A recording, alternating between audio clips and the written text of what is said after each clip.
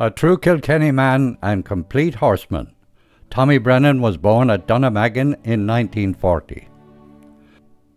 From early as he could remember, he rode ponies, and with one called Lollipop, he won the 148 championship at the RDS in 1955. Some years later, he was back in our main arena to win the Senior Horse Championship on Jim and Joan Finnegan's Cherry Blossom. This Ballsbridge win brought Tommy to the attention of Dublin show jumping owner Omer van Landegem. Omer appointed the 20-year-old rising star as trainer and rider at his Skidoo stud near Swords, County Dublin. Van Landegem's good team of horses brought Tommy into the international circuit. He was walking the course with him at Aachen in 1962 are his lifelong friends Leslie Fitzpatrick and Brian McNichol. He was on new civilian teams like this one that included Diana Conley Carew, Brian McNichol, Jenny Freeman Jackson and Leslie Fitzpatrick. Tommy travelled to shows all over Europe and during his career won over 70 international classes. At Amsterdam, he won a DAF car. Here he takes a lap of honour along with Grand Prix winner that year, Seamus Hayes. There were great welcomes home for the teams of that time. Having flown in on Omer van Landegem's private plane, Brian McNichol, Leslie Fitzpatrick and Tommy are here greeted by Colonel Jack Lewis and Bernard Fitzpatrick of the Show Jumping Association. On horses like Kilrush and Donegal, Tommy continued his winning way on home ground. On Donegal, he is seen here being awarded with the Boylan Trophy for one of his RDS wins.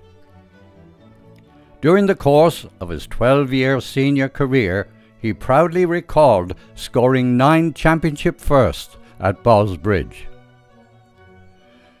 He also made it onto the Aga Khan teams of the 60s and 70s. On this side, he joins Diana Conley Carew, Iris Kellett and Captain Ned Campion.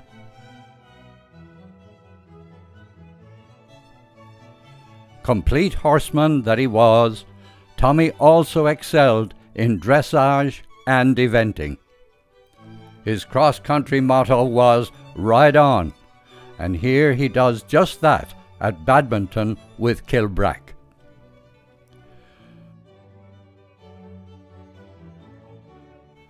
Good performances at Punchestown and Badminton brought him onto the Irish side that won the 1966 World Championship at Burghley, along with Eddie Boylan, Virginia Petersham and Penny Morton.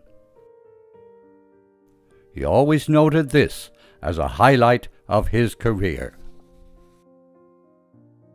Tommy's lifetime ambition was to win Olympic gold in either show jumping or eventing.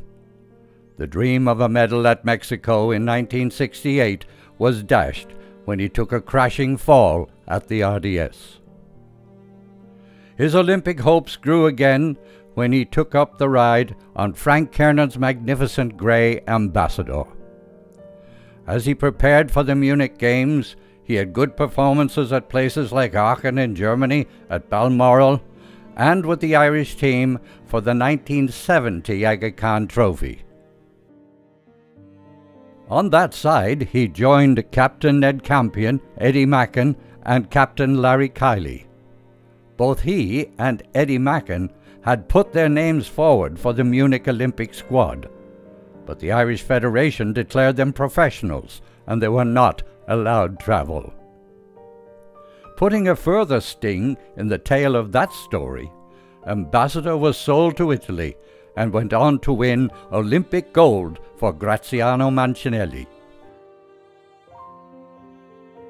Ambassador was just one of the many great international Irish-bred horses that Tommy put through his capable hands during this period. Kilkenny, that had brought him World Team gold, was one of them. He named him the favourite horse he had ever ridden in both show jumping and eventing. Kilkenny was sold to the USA and won 2 Olympic team medals for Jimmy Wofford. Eddie Mackin notes that Tommy was also involved in the buying and selling of his 2 great rides, Pele and Boomerang.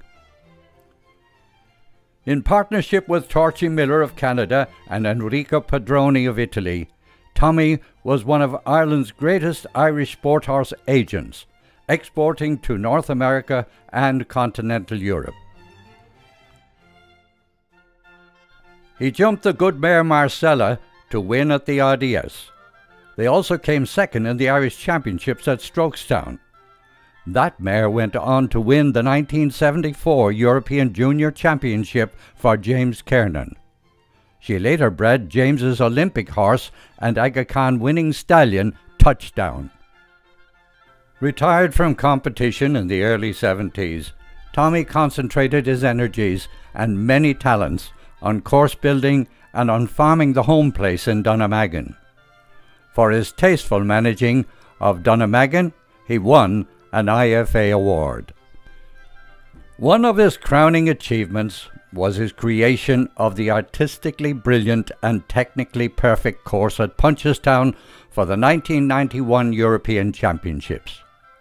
Into that course he poured all of his artistic flair, his deep memory of Ireland's history, legend and literature, to create something that was both uniquely Irish and internationally powerful.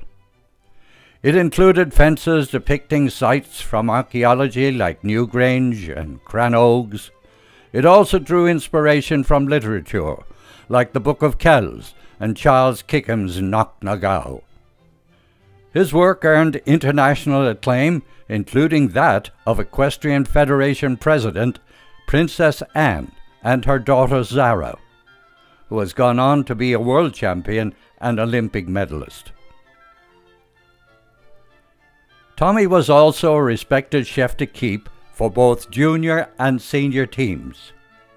Here he is with our 1988 junior squad that included Louise Daly, Stuart Clark, Tom Maloney and Philip Gaw. On this senior side at Linz in Austria, he was chef for Captain Jerry Flynn, Conor Swale, Ryan Crumbly and Shane Breen. He was also chef de keep for our senior eventing team at Burley in 1989.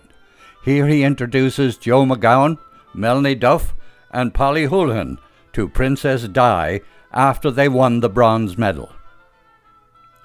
He showed winning young horses like this one that took the championship at the 1981 Royal Meath Show in Trim. He also helped many others to win both in hand and under saddle. Enrico Padroni referred to Tommy as the best judge of a horse that he had ever known. He officiated at shows and championships here at home and also abroad in Canada, England and Italy.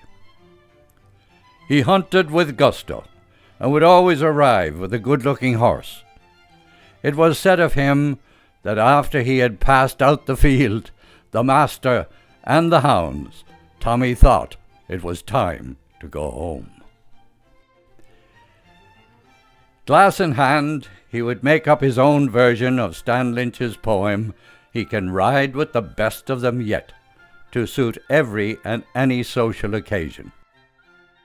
He waved us a jolly goodbye as Aga Khan Stewart in his beloved RDS Arena in 2013.